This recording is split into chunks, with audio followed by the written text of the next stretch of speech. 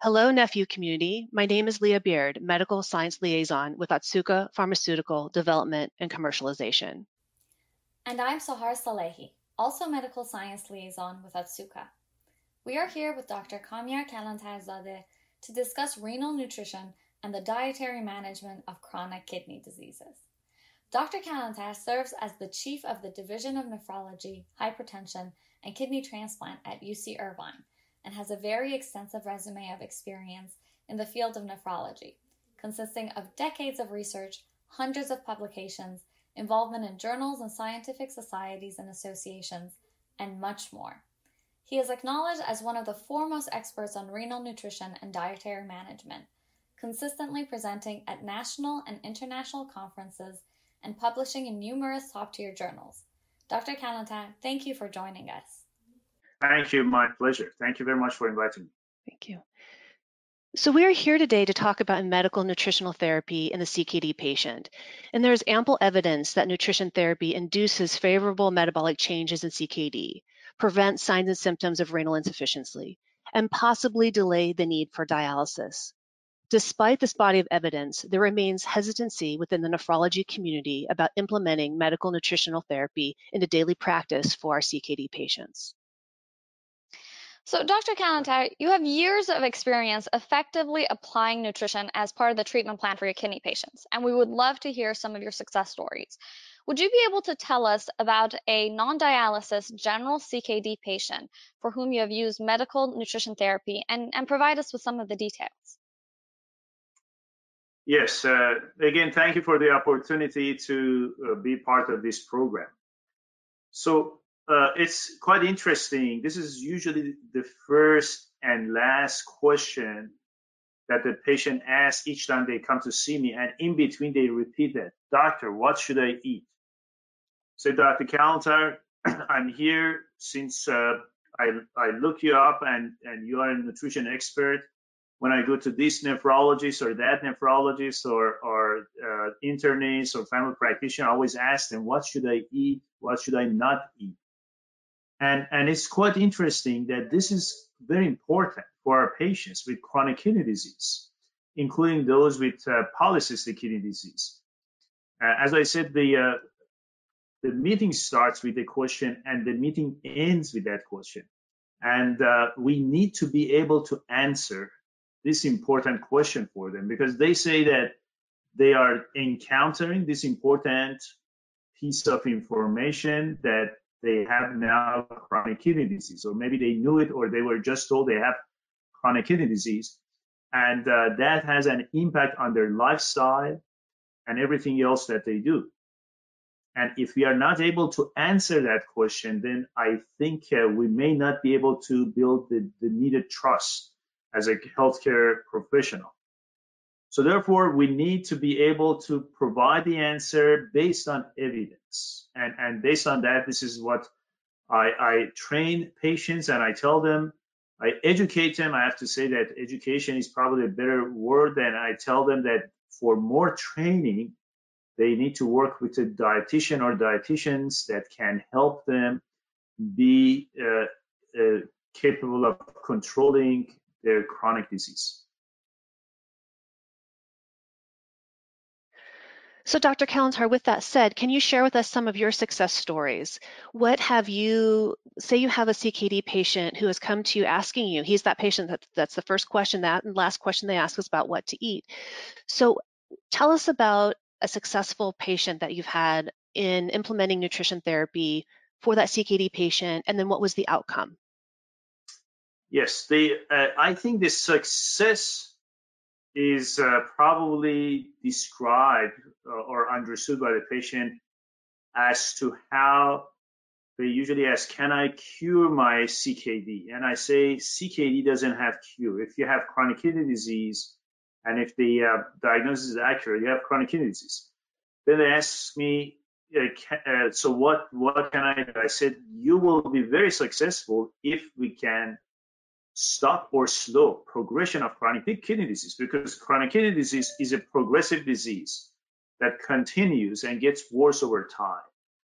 And the same is with different types of chronic kidney disease, such as polycystic kidney disease. So therefore, when they are told by other doctors that eventually you need dialysis or kidney transplantation, then I say that, look, I'm here to help you. We nephrologists are here and nutrition experts, dietitians to help you to slow progression, and it could be synergistic with the medication or medications you receive.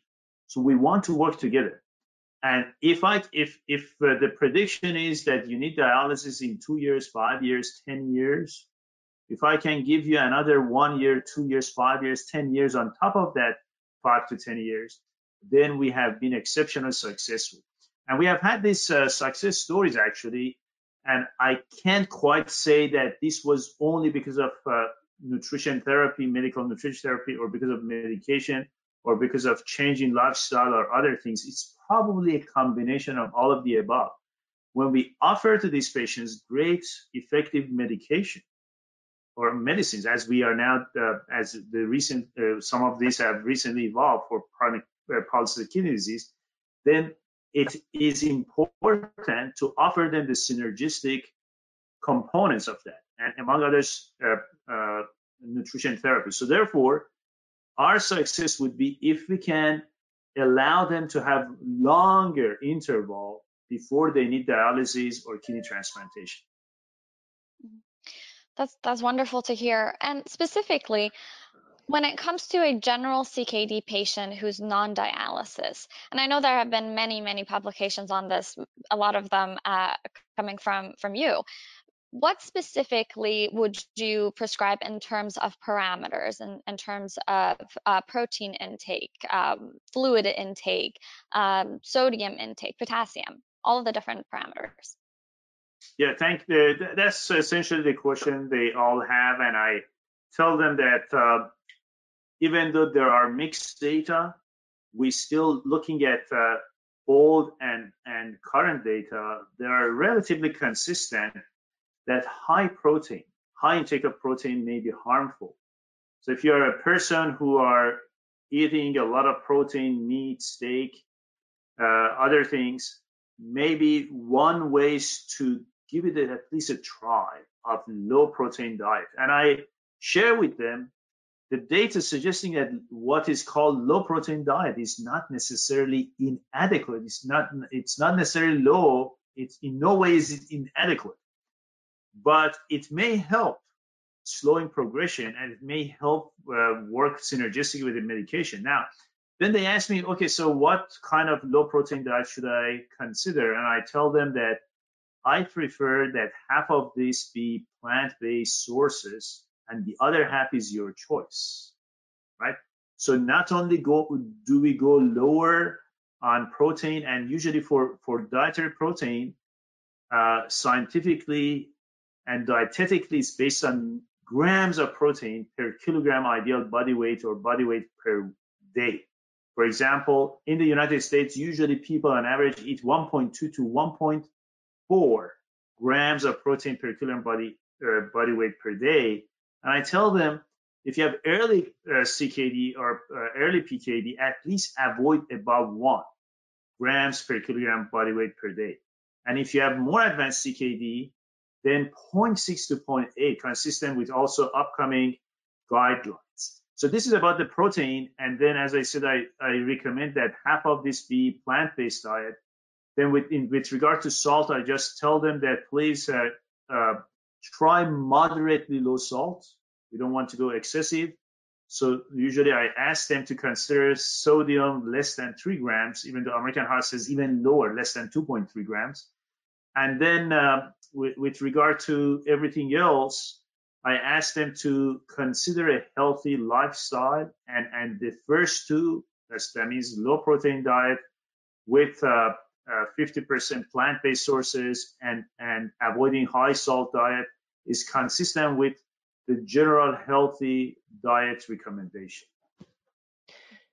In being a renal dietitian myself, Dr. Kalantar, I agree with you in the approach of lower protein, plant-based, but there's a lot of controversy when it comes to that topic, whether it be from the nephrology community of maybe if we're not giving enough protein, our patients may be malnourished, or we don't give them complete proteins. There's some misinformation on that as science has advanced.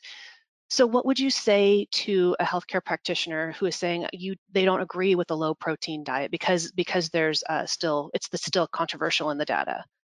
Yes, good point. Actually, in fact, there are different requirements for different stages of chronic kidney disease. Let me give you an example. A patient who is on dialysis, a maintenance dialysis patient, he or she needs higher protein intake. So usually in our dialysis rounds, and I have quite many patients on dialysis, I always tell them you need to eat above 1.2 grams per kilogram body weight per day of protein. Roughly, it's 80 to 120 grams of protein.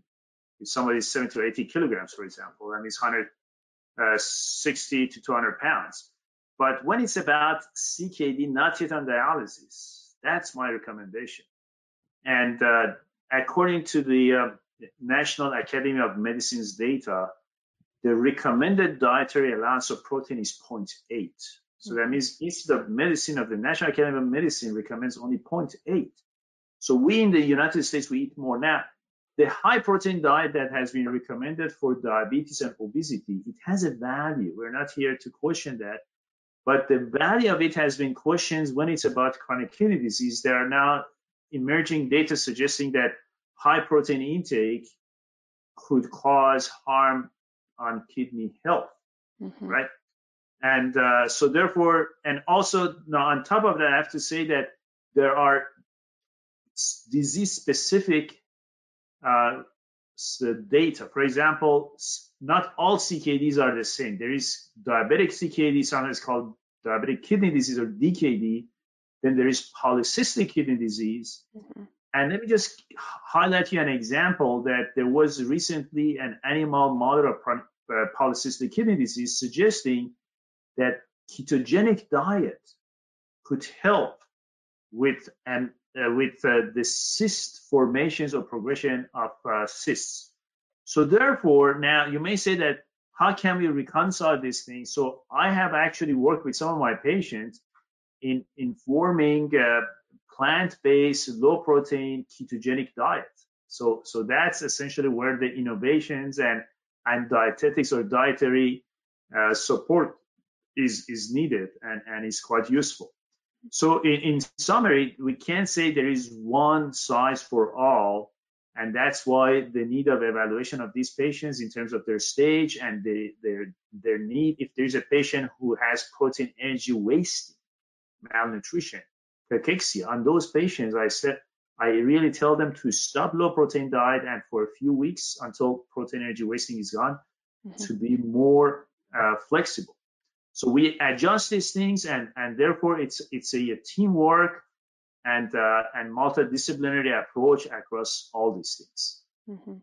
Dr. Kalantar, you mentioned polycystic kidney disease, and we here at Otsuka have spent many years focusing on polycystic kidney disease.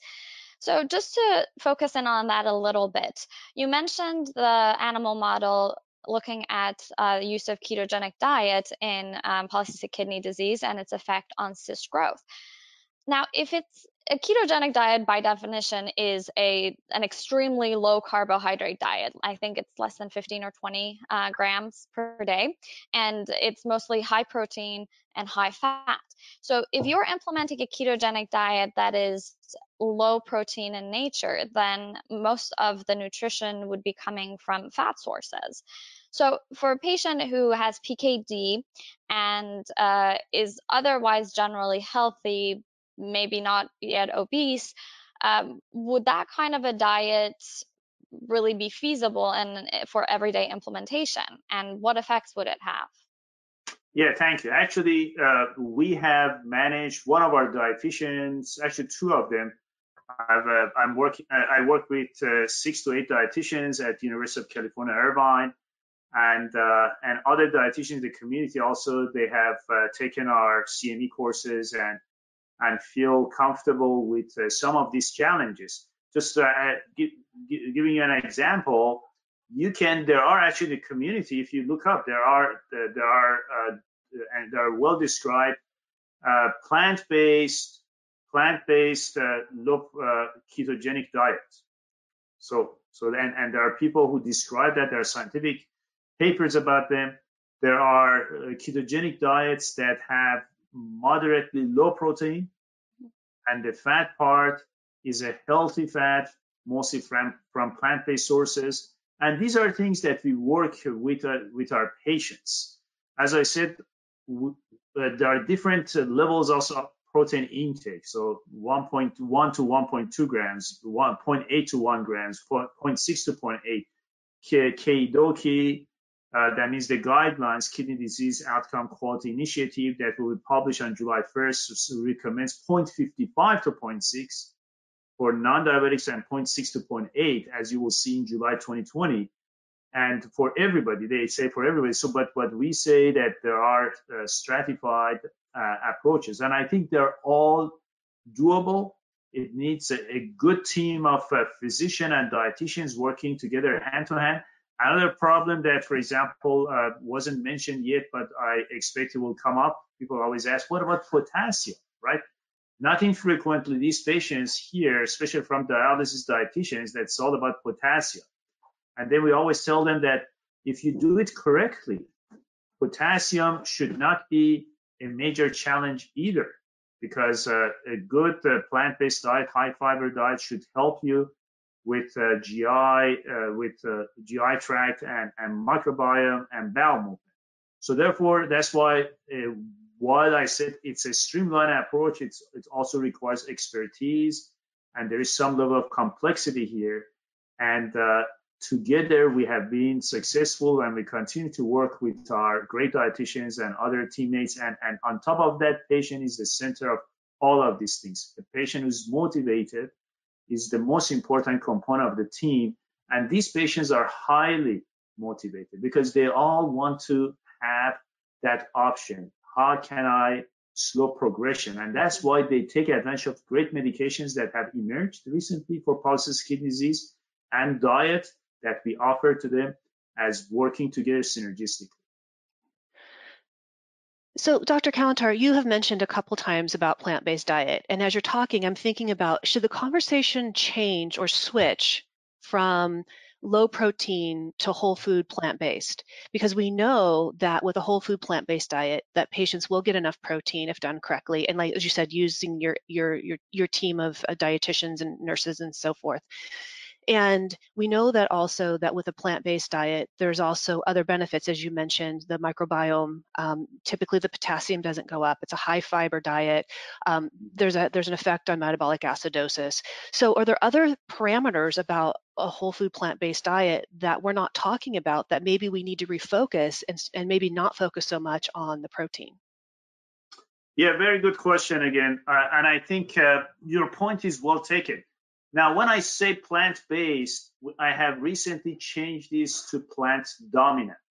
Mm-hmm. Now, why? Because not everybody wants to become 80% or 100% vegan. I'm not vegan either. I eat still fish, for example. I mean, everybody has a different choice. And I don't want people to feel that they're coming to us and we're going to force them to become vegetarian or vegan. So we say that, look, we have this option for you. I would like you to try to switch more to dominant plant-based, but you will have 50% your choice of dairy product, fish, other healthy products. If you think about the healthy diet for hypertension, it's called DASH diet. It still has some meat, but smaller than what we eat on a day-to-day basis, for example. So therefore, and then there are patients who choose to become vegetarian or vegan. There are patients who will remain essentially they eat whatever they want, and patients who become pescatarian. And that allows patients to also maintain their level of satisfaction with their choice. And over time, they change. They will have flexibility to move back and forth. But the basis of this approach is healthy diet, high fiber diet, more plants, controlling potassium through other effective approaches, and having a healthy microbiome, and avoiding extra burden on kidneys by virtue of high protein, especially protein from animal-based diet, food sources that are known to cause intraglomerular pressure and wear and tear on kidneys, because these kidneys, patients that are having CKD, DKD, or PKD, polycystic kidney disease, this is every remaining part of that kidney is precious. We have to cherish that. We give them medication to avoid increasing in size of polycystic kidney disease patients, and we need to also ensure that the diet is synergistic with them. For your polycystic kidney disease patients specifically, what do you recommend in terms of fluid intake that you think is manageable for your patients and something that they're going to actually adhere to?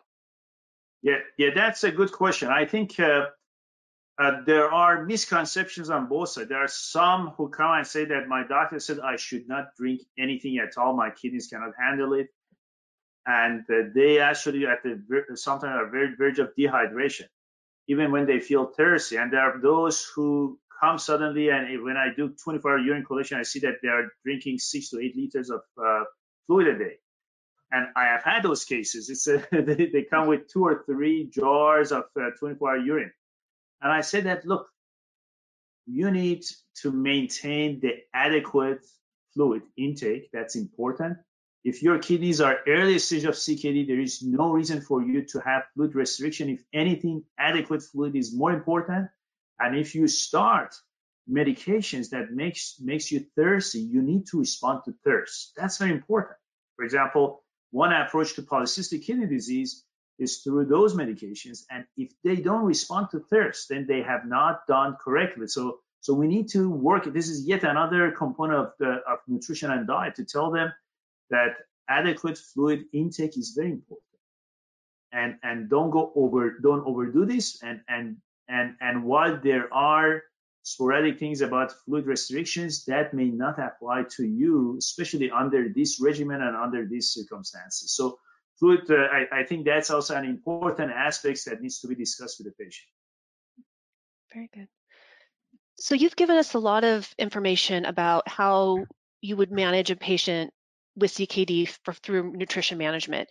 Now let's add the patient who has diabetes with that. What additional information or suggestions what would you use to treat those patients who have diabetes on top of CKD?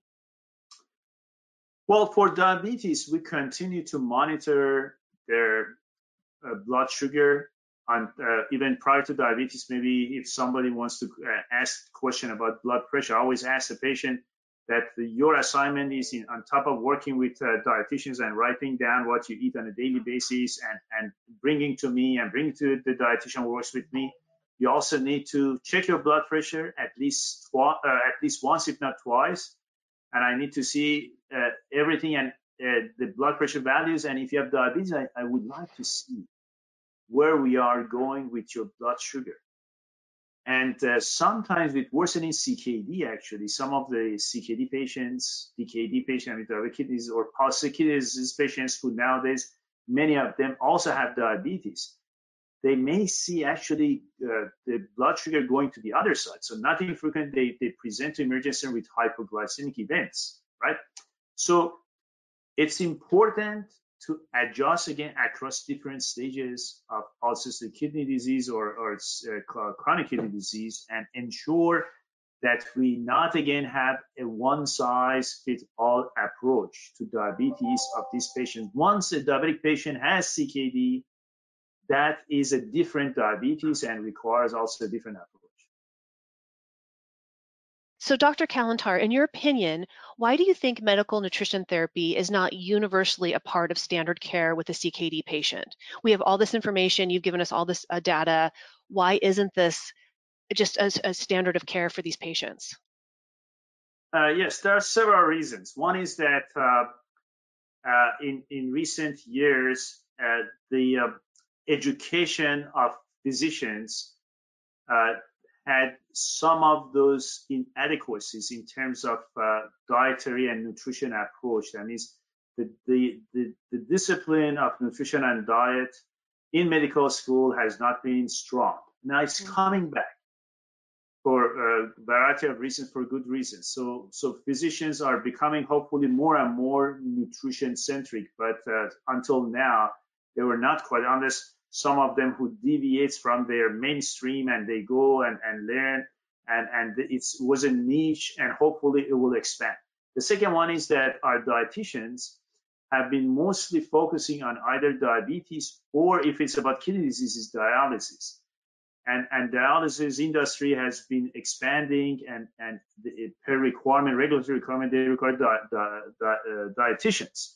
So therefore, a lot of dietitians learn how to take care of dialysis patients, and they miss the opportunity of earlier CKD stages, how to help these patients to prevent or defer dialysis. And the third one, the third factor is related to reimbursement, because while dietitians are covered when they work with dialysis patients, there is some reimbursement issues with CKD, earlier CKD stages. Unless they have diabetes, even that one is somewhat limited. Now, there are also changes happening across reimbursement in state and in federal government and CMS. So it's good actually to start on line, and we're going to see return of medical nutrition therapy back to CKD stages, earlier stages before dialysis. That's great.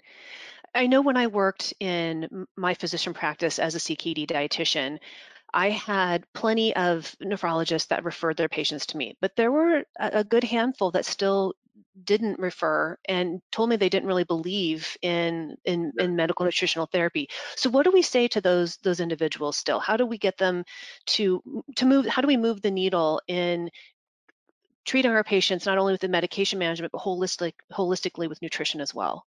Very good. We're going to say that this is era of patient-centeredness, right?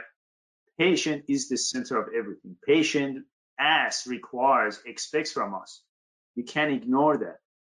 And on top of that, they may also refer to some old data. There was a study called Modification of Diet in Renal Disease, MDRD study, which was declared in 1994 negative. That means diet did not work, wasn't very effective. Actually, there were positive data on that one, and that study actually had over 20% polycystic kidney disease patients. But the study was short-term, and some people still refer to that 30-year-old study and say that things have not changed. And the answer is, look, there are so many newer data, emerging data, and also prior to that. So therefore, patients, when they ask you, doctor, what should I eat? If you ignore that, it says, go, I don't have any recommendation for you, I'm going to just give you blood pressure medications, then I think we have ignored what the expectations are. The government, the state, everybody is now expecting from us to be patient-centered, and patients wants from us to offer that. And hopefully we work together to offer the medical nutrition therapy of the contemporary era related to 2020 and beyond. Dr. Kalantar, you mentioned that patients are very motivated and they always ask you at the beginning of their meeting and at the end of the meeting what they should eat. But what have you found long-term adherence to look like with these patients? When you make a recommendation diet-wise, are they able to stick to it in the long term, 1, 2, 3 years out? Yeah, that is a very good question. That means what happens short-term versus long-term? It's a journey, and a journey needs that we work together. We have a plan, and we look at the challenges and adjust. And therefore, once again, the role of committed physician and expert dietitian. So it's a teamwork. After 2 months, 3 months, 6 months, things could go up and down. I have, however, patients are quite committed to this. Most patients, I mean, some physicians says that, oh, they don't even listen to me, but I have seen the opposite. We see the opposite because patients even come from those physicians to us. I say that in New York, in LA County, people tell us there is no nutrition, there is nothing I can recommend. I would like to see what I should eat or not to eat. When they fly even to see me, why can't we do that? Now, if after 6 months or a year, they could go extreme to either way. They could have adherence problem. They could even overdo things. And that's why every 3 months I see them. Sometimes every 6 months, those who are more compliant. And every 3 to 6 months, or even sometimes more frequently, our dietitians continue to work with them. So it works. There is nothing without a challenge. It's not a black and white, optimal, perfect picture, but it does work, and there is a lot of satisfaction coming from the patients as well as healthcare providers, allied healthcare providers, that means dietitians and physicians and others. Yeah, you have a motivated population, but also I keep hearing you say it takes a team approach as well. Yeah. Right. Yeah, that's right. Especially look, when you tell them you have here the option of dialysis and transplant, which is nothing bad. I always say dialysis and kidney transplantation is like cancer chemotherapy. When you need this, we offer this to you, including myself.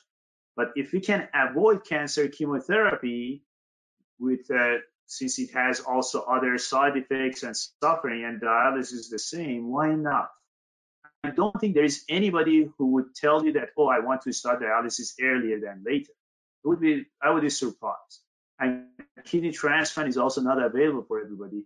So we need to work together to extend to slow progression of kidney disease. And that's why we are here. Yes, well, thank you so much, Dr. Kalantar, for joining us today. We learned a lot, and I'm sure our audience will really appreciate all of your insights. Thank you very much. I want to thank Dr. Kalantar for joining us today. That was a great discussion on dietary management and CKD. Thank you for tuning in, and we hope you enjoyed the discussion. We'll see you next time here on NephU.